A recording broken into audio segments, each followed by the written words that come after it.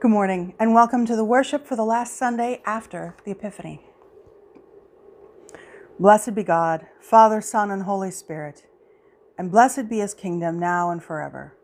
Amen. Almighty God, to you all hearts are open, all desires known, and from you no secrets are hid. Cleanse the thoughts of our hearts by the inspiration of your Holy Spirit, that we may perfectly love you and worthily magnify your holy name, through Christ our Lord. Amen. Glory to God in the highest, and peace to his people on earth. Lord God, heavenly King, almighty God and Father, we worship you, we give you thanks, we praise you for your glory. Lord Jesus Christ, only Son of the Father, Lord God, Lamb of God, you take away the sin of the world. Have mercy on us. You are seated at the right hand of the Father. Receive our prayer. For you alone are the Holy One. You alone are the Lord. You alone are the Most High, Jesus Christ with the Holy Spirit, in the glory of God the Father.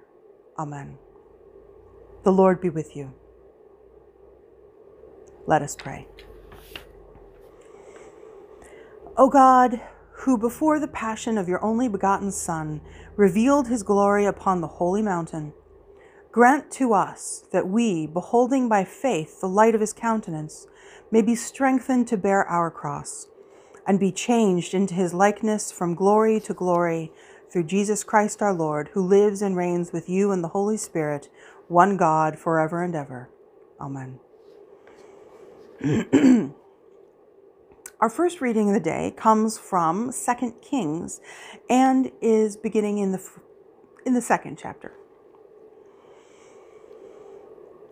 Now, when the Lord was about to take Elijah up to heaven by a whirlwind, Elijah and Elisha were on their way from Gilgal. Elijah said to Elisha, "Stay here, for the Lord has sent me as far as Bethel." But Elisha said, "As the Lord lives, and as you yourself live, I will not leave you." So they went down to Bethel. The company of prophets who were in Bethel came out to Elisha and said to him, "Do you know that today the Lord will take your master away from you?" And he said, "Yes, I know. Keep silent." Elijah said to him, "Elisha, stay here, for the Lord has sent me to Jericho." But he said, "As the Lord lives, and as you yourself live, I will not leave you." So they came to Jericho. The company of prophets who were at Jericho drew near to Elisha and said to him, "Do you know that today the Lord will take your master away from you?" And he answered, "Yes, I know. Be silent." Then Elijah said to him, "Stay here, for the Lord has sent me to the Jordan." But he said, "As the Lord lives, and as you yourself live, I will not leave you." So the two of them went on. 50 men of the company of prophets also went and stood at some distance from them, as they were standing both by the Jordan. Then Elijah took his mantle and rolled it up and struck the water. The water was parted to the one side and to the other until the two of them crossed on dry ground. When they had crossed, Elijah said to Elisha, "Tell me what I may do for you before I am taken from you." Elisha said, "Please let me inherit a double share of your spirit." He responded, "You have asked for a hard thing. Yet, if you see me as I am being taken from you, it will be granted to you. If not, it will not." As they continued walking and talking, a chariot of fire and horses of fire separated the two of them, and Elijah ascended in a whirlwind into heaven. Elisha kept watching and crying out, "Father, Father, the chariots of Israel and its horsemen!" But when he could no longer see him, he grasped his own clothes and tore them in 2 pieces. The word of the Lord. Our psalm today is Psalm 50. The Lord, the God of hosts, has spoken. He has called the earth from the rising of the sun to its setting. Out of Zion, perfect in its beauty, God reveals himself in glory. Our God will come and will not keep silence. Before him there is a consuming flame, and round about him a raging storm. He calls the heavens and the earth from above to witness the judgment of his people. Gather before me, my loyal followers, those who have made a covenant with me and sealed it with sacrifice. Let the heavens declare the rightness of the cause, for God himself is judge. Our second reading is from 2 Corinthians, beginning in the 4th chapter. If our gospel is veiled, it is veiled to those who are perishing. In their case, the God of this world has blinded the minds of unbelievers to keep them from seeing the light of the gospel of the glory of Christ, who is the image of God. For we do not proclaim ourselves. We proclaim Jesus Christ as Lord, and ourselves as your slaves for Jesus' sake. For it is the God who said, "Let light shine out of darkness," who has shone in our hearts to give the light of the knowledge of the glory of God in the face of Jesus Christ. The word of the Lord.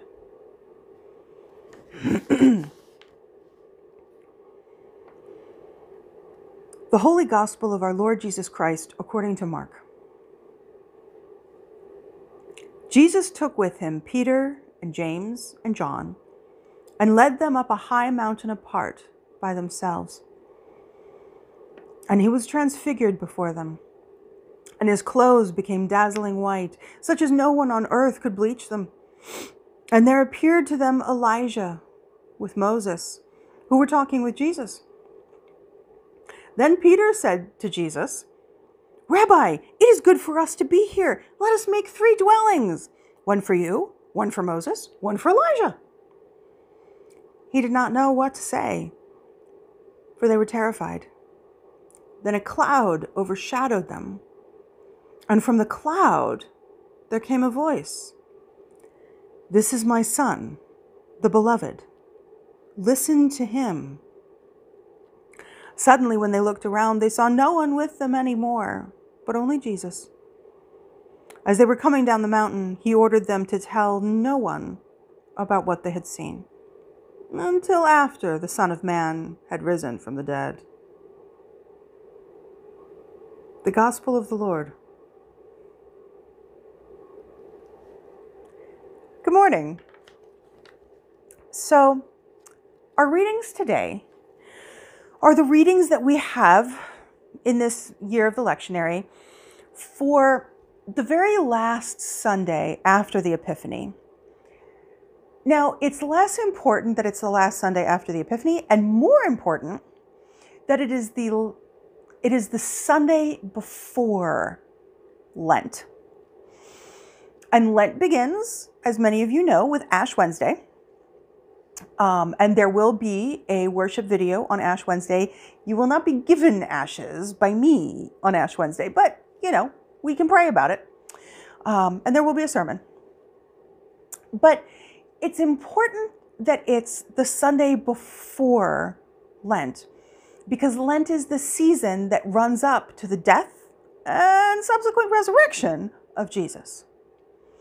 And so in the readings, we hear the stories that are running up to the death and subsequent resurrection of Jesus. And in this one, it's from the Gospel of Mark, which, again, you probably heard me say this before, but I like to repeat things, that the Gospel of Mark is the shortest of our 4 canonical Gospels. The Gospel of Thomas is not a canonical Gospel, though it's got a lot of good stuff in there. But Mark is the shortest of the 4 Gospels.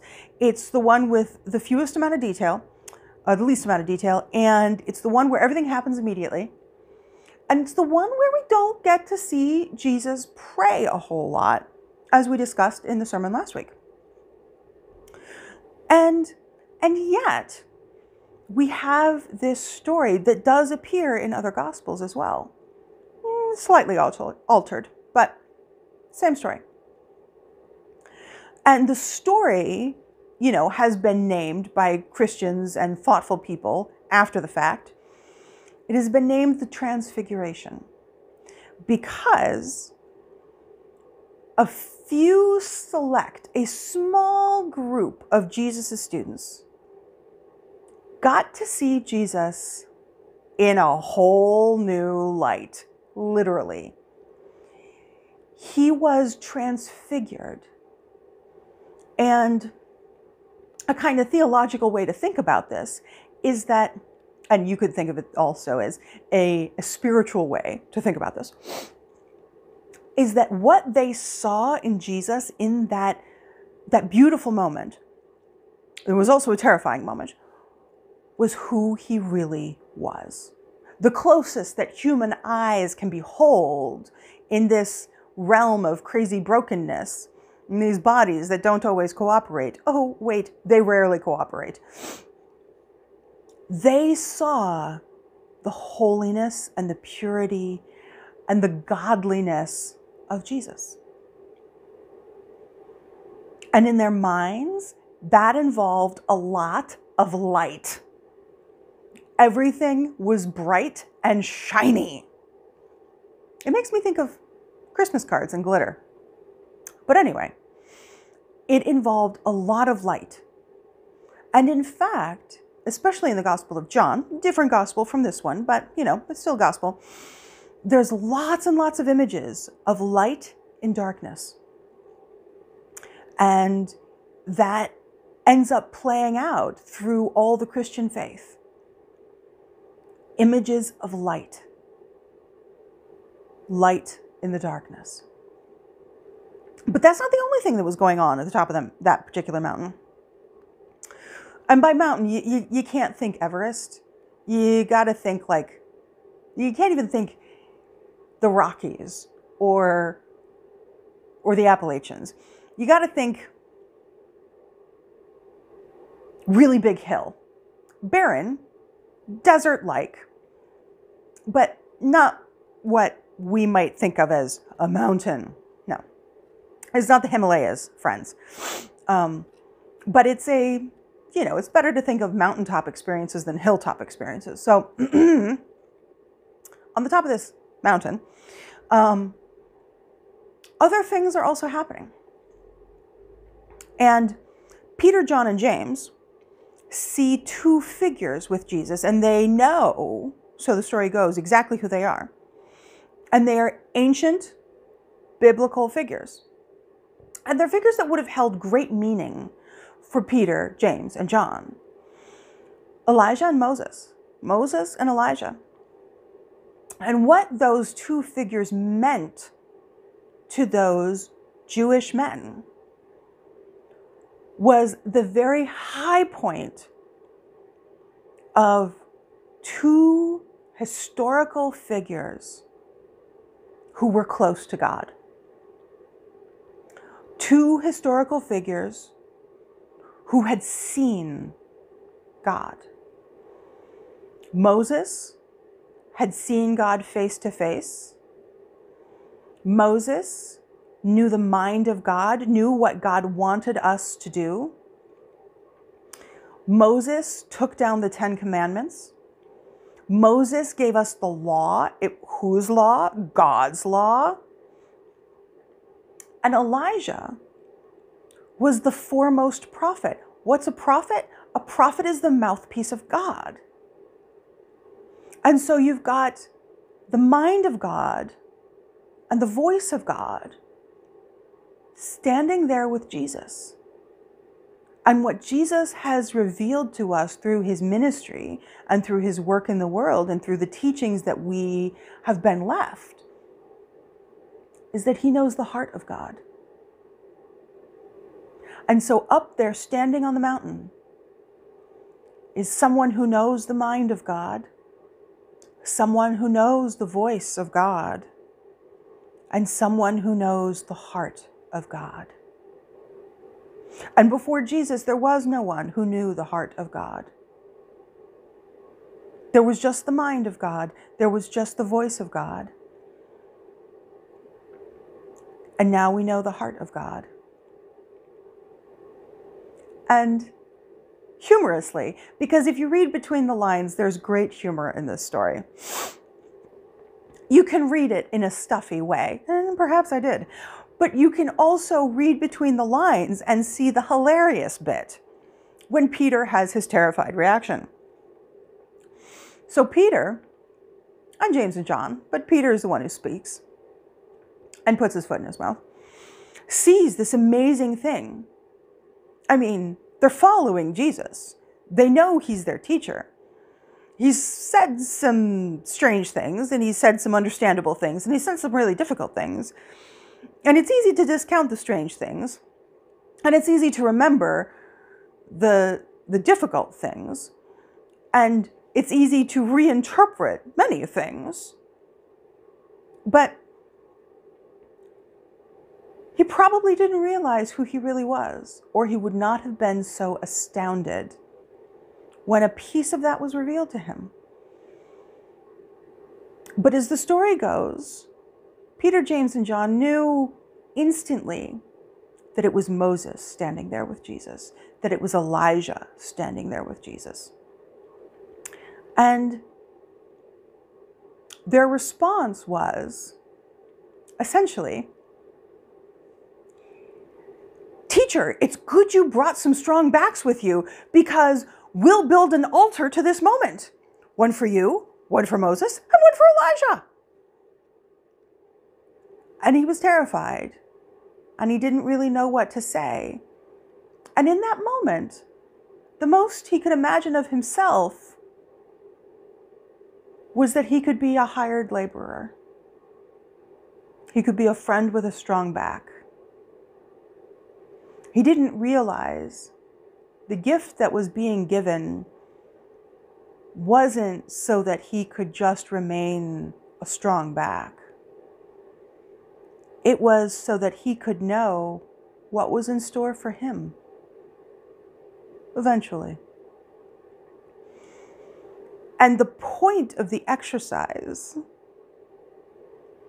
wasn't so that you could take a photograph of it, or take a video and let it go viral, or build little shrines on the mountainside to a beautiful moment that happened once long ago. The moment, the point of the moment, is so that you can fully experience it and then take it home with you. Not the memory of it, but to let yourself be changed by the moment and to take the change home with you. It's like when you go on vacation. Well, when we used to go on vacations, back then, before the pandemic. And there's a beauty in keeping a journal or taking some pictures so that you can have something to remind you of those beautiful moments. But there is an extreme state of that. And I've seen it with people, and I have experienced it myself and realized the error of my ways, when you never come out from behind the camera. When you never come out from behind, well, in the old days, the video recorder, the camcorder. Or these days, when you don't get the whole experience, you just see it within the frame of your camera, within the frame of your phone. When that narrow piece that never quite captures the fullness and the majesty and the glory and the amazingness of the moment, when that's the only thing you experience to begin with. And I look at my photos from old vacations, back when we could vacation places, and it does spark the memory of that moment, of that hike, of that dinner, of that time on the beach.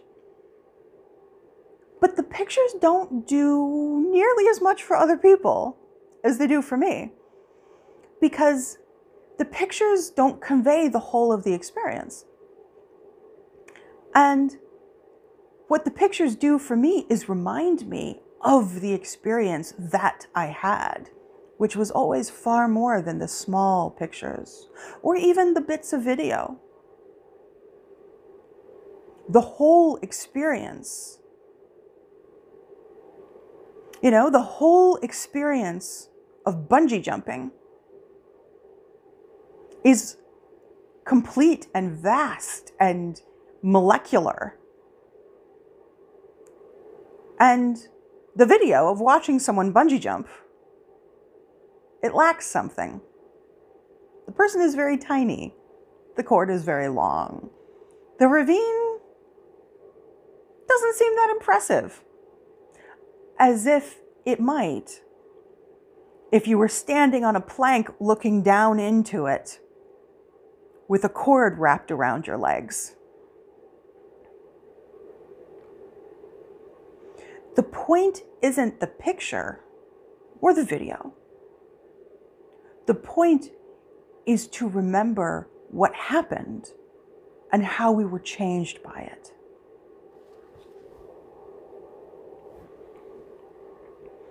And so we have this story of the Transfiguration, of something that happened. And I don't think it happened for Jesus' benefit. Maybe it did. Maybe he needed to have a conversation with Moses and Elijah before he died and was risen. But it's possible that he did it for Peter, James, and John, to teach them that death was not the end.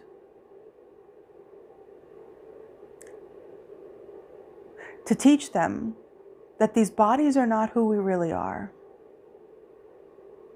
To teach them that they are more than they think they are. Did they understand right away? Clearly no. No, not if that was the point of the teaching. Did they get it eventually? Maybe. Maybe. Amen. Our service continues with the Nicene Creed. We believe in one God, the Father, the Almighty, maker of heaven and earth, of all that is, seen and unseen. We believe in one Lord, Jesus Christ, the only Son of God, eternally begotten of the Father, God from God, light from light, true God from true God, begotten, not made. Of one being with the Father, through him all things were made. For us and for our salvation, he came down from heaven. By the power of the Holy Spirit, he became incarnate from the Virgin Mary and was made man. For our sake, he was crucified under Pontius Pilate. He suffered death and was buried. On the third day, he rose again in accordance with the Scriptures. He ascended into heaven and is seated at the right hand of the Father. He will come again in glory to judge the living and the dead, and his kingdom will have no end. We believe in the Holy Spirit, the Lord, the giver of life, who proceeds from the Father and the Son. With the Father and the Son, he is worshipped and glorified. He has spoken through the prophets. We believe in one holy Catholic and Apostolic Church. We acknowledge one baptism for the forgiveness of sins. We look for the resurrection of the dead and the life of the world to come. Amen. Almighty God, during this time of social distancing and self-quarantine, we ask that you remind us of our deep connection with one another. Help us to reach out in love and safe ways to the sick, the friendless, and the needy. Fill our hearts with compassion for those who must work with others and risk exposure, for those who need to work but cannot, for those juggling childcare and working from home, for those who have been infected by coronavirus. For all those who are suffering and in pain from other illnesses, we pray that they may be made well and whole once more.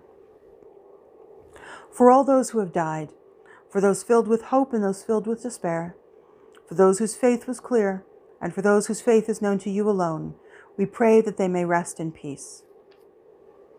We pray for our nation and for all those in authority, the President, the Governor, our county executives, our local leaders, and the CDC, that they may make wise decisions and have right actions for the welfare and benefit of us all. We pray for Trinity Church, for Sarah, Michael, and Rose, for Andy, Joanne, and Bruce, for Linda and Ernie, for Joan, Matthew, and Lynn, for Michelle, JJ, Alana, and Mariah, for Bob, Bonnie, Ted, and Reggie, for Lorraine, Deb, Rich, Linda, Lena, Freya, Parker, Jackson, Jocelyn, Jordan, Chris, Colin, and Kelly, for Kathy and Joanne, for Walter and Jane, for Chris and Judy, and for Louise. We pray for our families, friends, and neighbors, especially Holy Apostles Perry and St. Luke's Attica, for our local churches here in Warsaw, and for Jamie, Pam, David, James and Barb D., Ann, George, Phil, Steve W., Bob M., and those others that you may name now. We pray for all those in the military and for those in the National Guard who have been mobilized for the safety and welfare of our nation, and especially we pray for Robert. And now, as our Savior Christ has taught us, we are bold to say, Our Father, who art in heaven, hallowed be thy name. Thy kingdom come, thy will be done, on earth as it is in heaven. Give us this day our daily bread, and forgive us our trespasses, as we forgive those who trespass against us. Lead us not into temptation, but deliver us from evil. For thine is the kingdom, and the power, and the glory, forever and ever. Amen. Go in peace to love and serve the Lord. Alleluia, alleluia.